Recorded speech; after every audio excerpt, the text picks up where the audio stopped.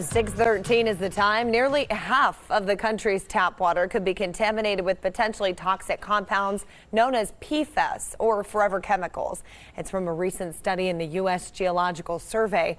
The chemicals are used in products like nonstick cookware and cosmetics. They've been linked to an increased risk of a number of health problems.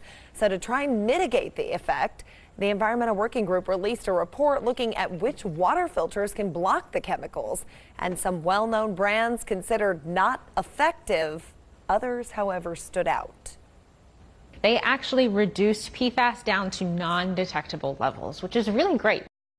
And the price point was pretty low. So in the study, pitchers from Clearly Filtered and Zero Water blocked 100% of those PFAS that were tested. Those are about $25 or $30 on Amazon.